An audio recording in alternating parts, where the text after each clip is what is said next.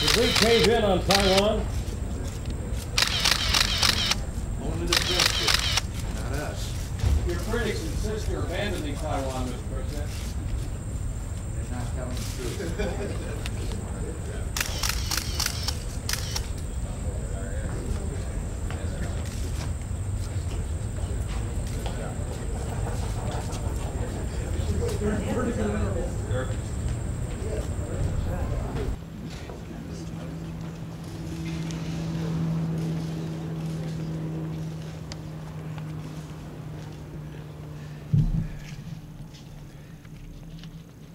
It's been a pleasure to welcome Liberian Head of State Samuel K. Doe on his first visit to the United States.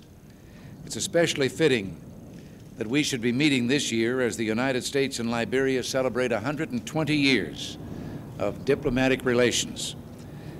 Our discussions gave us an opportunity to reaffirm the special friendship and mutual respect between our two countries. Clearly, a firm bond unites Liberians and Americans who have come together professionally and socially throughout the years. Our two governments have a long history of cooperation on bilateral and international issues. Chairman Doe told me of his government's ambitious goals, including the return to democratic institutions and economic stabilization. We welcome his emphasis on bringing the benefits of development to every corner of Liberia, and today we discussed how the United States can assist Liberia in achieving these goals. As I stated clearly in our discussion, the United States stands by its commitments to Liberia and looks forward to continued mutual cooperation.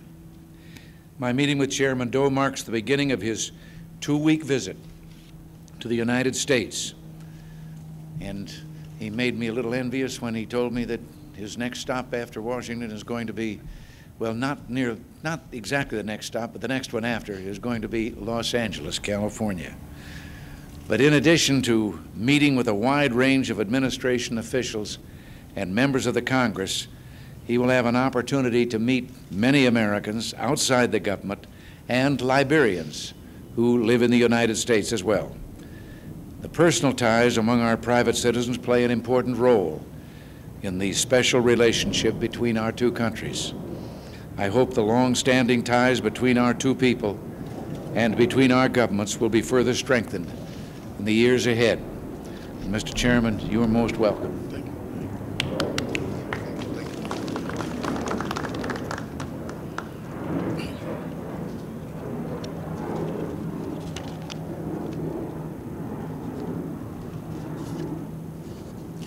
Ladies and gentlemen of the press,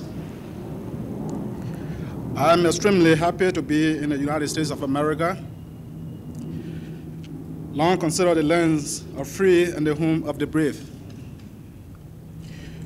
My visit here today is a response to the kind invitation extended to me by President Ronald Reagan, a man of abiding courage, strong will, and foresight. As you know, Liberia and the United States have a long and historic friendship which spans more than 150 years. However, as Liberia's first indigenous leader to visit the United States, my presence here is significant in two principal respects. Firstly, the first reaffirm our traditional friendship with the United States. Secondly, it portrays to the world the United States' continued identification with and support for Liberia. In discussion with President Reagan, I explained the causes of the Liberian Revolution and the economic problem which presently confront the country.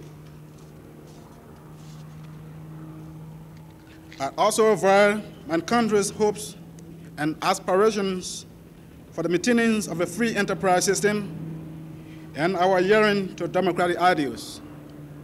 Together, President Reagan and I discussed matters of international concern, particularly the war in Lebanon and independence for Namibia. I'd also delighted the economic measures being taken by our government to achieve economic recovery and promote private sector investment.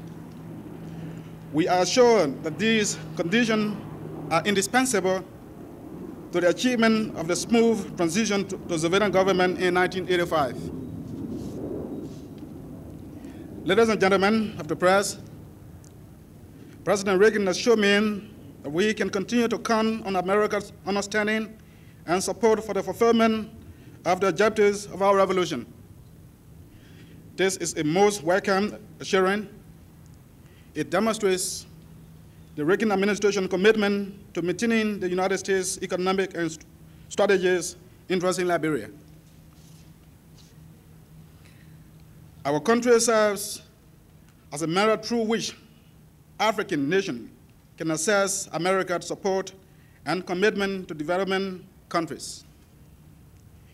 It is our belief that with the kind of mutual interests we share, the United States should recognize that Liberia could serve as a mirror through which its support to developing countries could be assured.